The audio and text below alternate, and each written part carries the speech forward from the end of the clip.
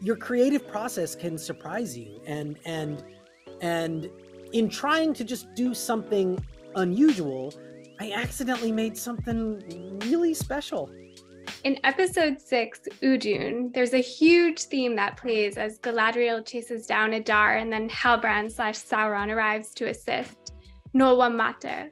What was it like crafting such an immensely epic piece? And what about that scene for you demanded such an elevation? I love that you asked me about that, because that piece is one of the weird little oddballs of this season. I had crafted 17 character themes that I use throughout this show, very literally. If a character's on screen, you hear their theme. I was quite strict about it. But that's what you're describing in episode 6. Something about it felt so special. At long last, Galadriel was crossing paths with Adar, and Halbrand is charging in as well. There's something cataclysmic about it, and it's in the middle of a cataclysmic episode. I thought if I used anybody's theme in particular, it would somehow diminish the sequence. It felt like it was bigger than the sum of its parts. It's not just a Galadriel moment. It's like a moment in the history of Middle-earth itself. So I wrote this thing. It's just a thing. I wrote this choir fanfare with these urgent chugging strings, and it was just supposed to be a one-off moment, but it ended up accidentally being one of the coolest things I wrote all season. And in fact, at Comic-Con, when I was announced and the show did its big panel, I got to write an overture to introduce the Rings of Power. And I can open that overture with any piece of music. I could use Galadriel's theme. I could use Sauron's theme. I realized it was that. It was that moment from episode 6. So that's one of those funny situations where your creative process can surprise you. And in trying to just do something unusual, I accidentally made something really special. Yeah, I can listen to that theme all day. It's like, it's so big, like you were saying. It feels like Middle Earth, Lord of the Rings, like that's what you really imagine. Follow up on that. So the title in Elven translates to noble or brave warrior. And given the kind of complicated nature, I would say, of everybody in that scene, and like the idea that it's not about any one of them, who do you think that noble warrior is referring to? That's one of the reasons we chose that text, is that it's very ambiguous. Yeah. Obviously, it could be Galadriel, but there's layers to this. It could be Adar. He is, I believe, trying to help his people. His people are the orcs. And then later in that same episode, there's a great scene with Galadriel confronting him after she's captured him. The end result of the scene you're describing. She captures him. And she reveals a hatred for orcs that is as twisted as any other character we meet. And Adar calls her out on it. It's one of my favorite moments in the season. So in a way, like, you could interpret that in any way you want. And that's what I really loved about it. And I think that that's part of why we chose that text, is that I didn't want to root it in any one character. So music can also be really cheeky and more subtle, from like the extreme of that theme to like more quiet notes. One moment that caught me was when Elrond was confessing to Durin that he had lost their contest on purpose. There's like these really sneaky notes that are almost as loud as the dialogue when it comes to conveying the meaning. Did you have a favorite moment where the music kind of interjected into the conversation in that way?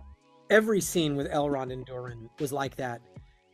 That's one of them. I think if I had to pick my favorite, where I thought the themes were really working, but also I just felt so inspired, and I felt like my skill and experience were allowing me to just deftly weave along the drama, was when in episode 7 they're sitting down and Elrond fesses up, and basically says, the fate of my entire race is in your hands. And Durin, Owain, plays him so beautifully. Ultimately, he agrees to help. Yes. But he does it in such a fun way. And before his mouth even moves to speak, his eyes shift. And then he says, Say that again. it's funny because I believe I'm being very subtle, but you're right. It's like a sledgehammer. When the when the scene is that quiet and the stakes are that high emotionally and the movements, like the difference between your eye being here and looking 10 degrees that way, imply a huge revelation. The score has to be just right. It has to be so small that you can barely breathe. And of course, you're hearing an orchestra of 80 people playing and everybody's playing quietly. I love that. I love that restraint. I love that moment. And the ability to shift my focus from a canvas so sprawling and so epic to be able to support a moment that is not only emotional and powerful and quiet, but also funny. It's so many things. I was really grateful for that opportunity. Speaking of like those little subtleties, do you think that you kind of hid any messages in any of your themes in their constructions that the audience maybe hasn't picked up on yet? Well, the audience at large probably didn't realize that the Sauron theme is another character's theme turned backwards. I think their brain noticed because they heard both of these themes throughout the entire season, and at a certain point, they're put together.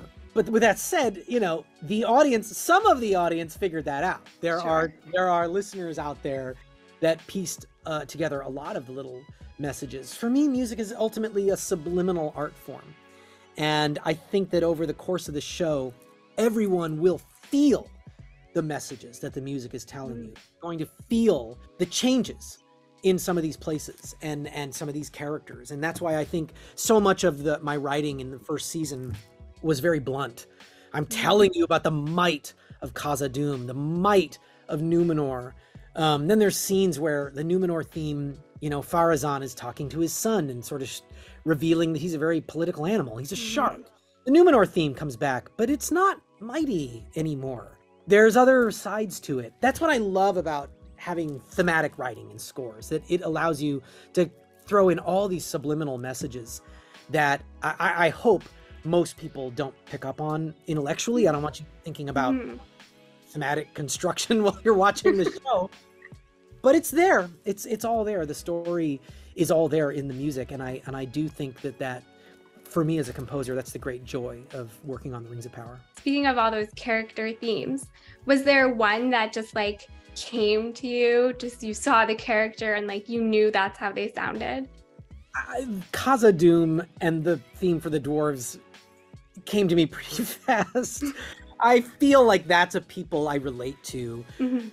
They are a people I understand. Seeing them at their height was almost like a dream come true for me. You know, we know them in the Lord of the Rings trilogy, both the books and the movies, as a displaced people, as a sad people, as a people that are struggling to retain their homeland. They remind me of a lot of displaced populations that exist today.